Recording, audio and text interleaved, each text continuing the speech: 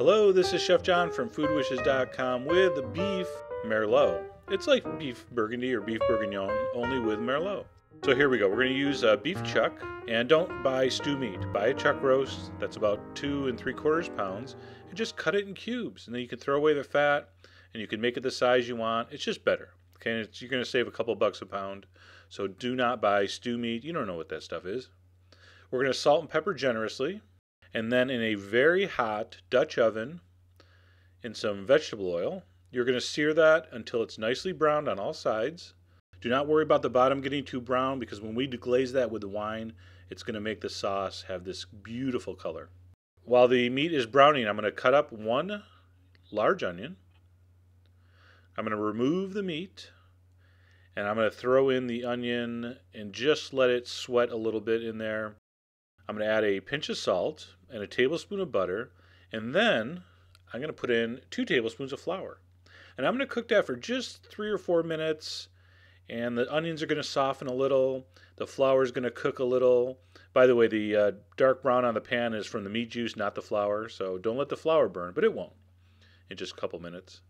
All right, as soon as that has cooked for, like I said, 3 or 4 minutes, I'm going to put in half a bottle of red wine. And I'm using Merlot. You use whatever you want. No cooking wine, of course.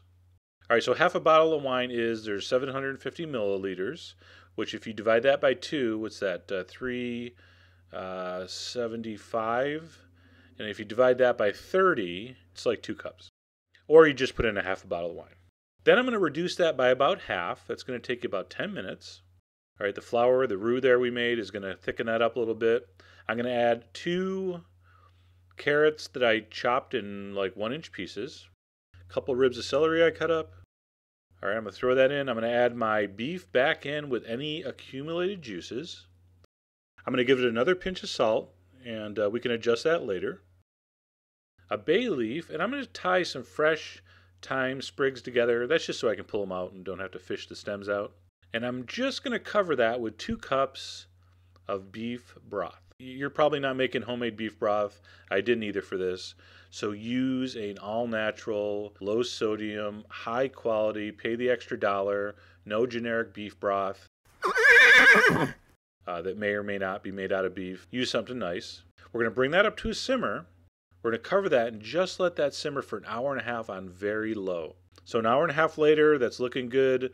All right, see that, how it's barely bubbling? The meat is almost tender. It's not perfectly tender yet. So I'm going to leave this uncovered, and I'm going to let it simmer and bubble away for another ½ hour. And you see right there, the sauce got a little thicker. The meat is now perfectly tender. Our vegetables are nice and tender. And look at that sauce. All right, so shiny and just beautiful and luxurious. All right, make sure you're going to taste and adjust your seasoning. And I know what you're thinking. You forgot to put in the potatoes. No, I didn't. All right, this beef merlot is so beautiful. I don't want to mess it up with a bunch of chunks of potato. So what I do, I make some beautiful, buttery Yukon Gold mashed potatoes. These were actually garlic mashed potatoes. I make a little well. I spoon the beef stew in there. To me, that is just the best of all worlds. You get that nice, beautiful, fluffy potato underneath, the succulent fall-apart beef, the slow-cooked vegetables. Beef bourguignon, beef burgundy, very old-school recipe. This is a version of that called beef merlot, because, you know, there's more of a chance you'll make beef merlot than beef bourguignon. Give that a try. Go to this site, and you'll have all the ingredients there. And as always, enjoy.